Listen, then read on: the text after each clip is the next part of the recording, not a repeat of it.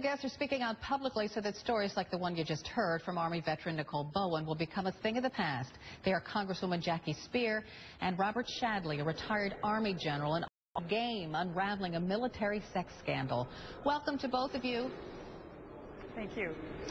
Congresswoman Speier, thanks for being here. Congresswoman, I want to begin with you. You've blasted Congress as an enabler of sexual assault. How so?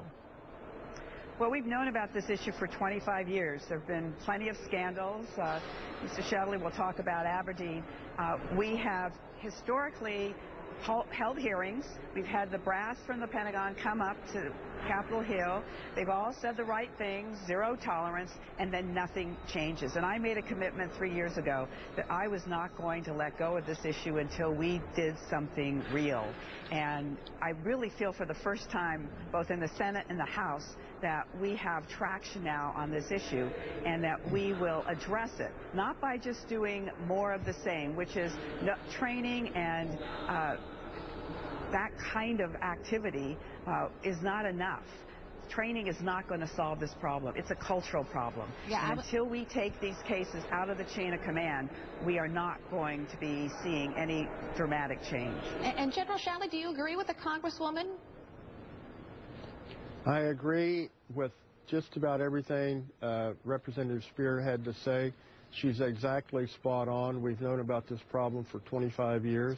It's about abuse of power.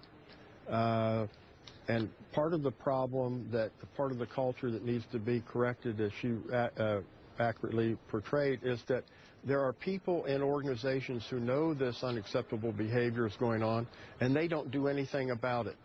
And so I think we need to treat this problem as a force protection issue, not a woman's rights issue or a human resources issue or a personnel issue. It's a force protection issue because our military cannot operate with all the great women we have serving their next country. And Congressman, it's mind-boggling. I mean, maybe the military is trying to change the culture, but when you hire two people or put two people into positions who are supposed to solve the problem, and then those two people are accused of sexual assault, I mean, how do you put those kinds of people in those positions?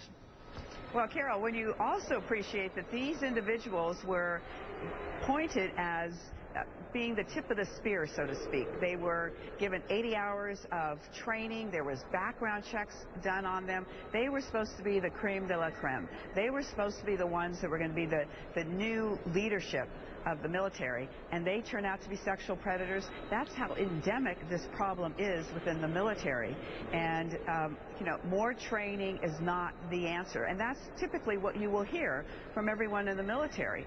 We're going to recertify everyone. We're going to do more training.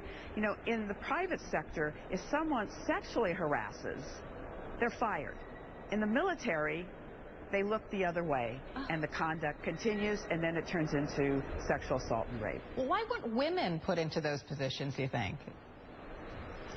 Why are women put into? Well, no. I mean, those men held those positions. Now they stand accused. But why wasn't a woman put into that position to try to stem? Well, I think in part because the problem is with the men for the most part. I mean, and we also have to underscore the fact that this is happening to men. Men are being sexually assaulted and raped as well as women. In fact, in terms of numbers, more men than women. It's all about power.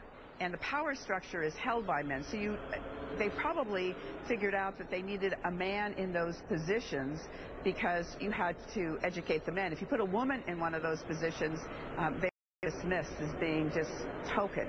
And for the most part, these sexual assault prevention and response offices within the military have been token.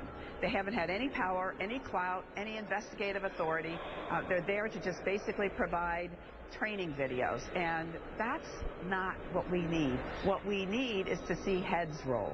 General Shadley, I want to get sort of behind the psychology of this. I mean, because most men are not abusers. The vast majority of men are not abusers. I mean, is it when they enter the military that this pops into their head that this is acceptable behavior, or is the military attracting a certain kind of guy? 2 points, Carol. One, if you look at those 26,000 cases, and 1.3 million service members, that's about 2% are causing the problem. One sexual assault is one too many. The fact that this is a relatively small number should make it very easier for us to sort out who those bad actors are and get them out of our Army and our military. The challenge that you have is, again, sexual assault is about a power. And so you put people in positions in a hierarchical structure where the rank structure just emanates power over subordinates, that you facilitate this abuse of power by people who have a propensity to do that. And that's why it's so essential that, first of all, we get care for the victims of sexual assaults and make sure that we get them proper care. I'm having lunch with a lady who came to a book signing who was raped at the Air Force Academy 25 years ago, and she just wants to talk, and we've been communicating ever since. It's a terrible, traumatic experience that these people suffer, both men and women, from the sexual assaults. So if you take care of the victims, then from their statements you can find out who the perpetrators were. And I agree with Congresswoman Speier. I suspect, and I don't know, but this is probably not the first time that the individual at Fort Hood exhibited this behavior. Yeah, okay, well, we're glad that both of you are carrying on the fight. Thank you so much for being with us this morning. Congresswoman Jackie Speier and retired Army Major General Robert